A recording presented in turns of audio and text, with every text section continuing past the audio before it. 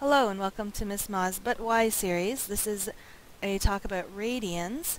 And radians, of course, are a measure of angles, just like degrees are. So if you think about centimeters and inches, those both measure distance in a similar way, but they're not exactly equal to each other. So radians are the same as degrees in terms of what they measure, but not in terms of the size of how they measure it. And the reason we want to have radians is because often when you think about degrees, you'll think about an angle inside of a triangle or with parallel lines or something like that. Now we want to relate an angle to a circle, to the unit circle, and we want to think about how the angle relates to the radius of that circle. So let's take a look at a little animation here. And this is going to just show us why the radian is what it is. It's the definition of it. So if we take that initial arm, we sweep it around, we get a radius for this circle here. And if we want to take that radius and move it along the arc length and let that arc length be the same size as the radius, we're going to define that as 1 radian. So 1 radian equals r over r, right? Like this.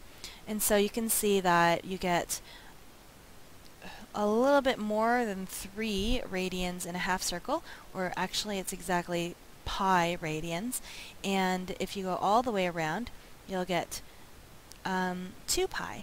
And that's because if we did the arc length is equal to c, the circumference, then the angle would be 2 pi r over r, which is 2 pi radians.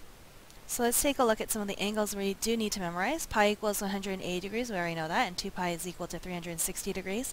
So if we just rearrange this formula, we get 1 radian is equal to 180 over pi degrees. If for inquiring minds, this is about 57.3 degrees, I believe. So 1 radian is about that, but it's not a really nice conversion.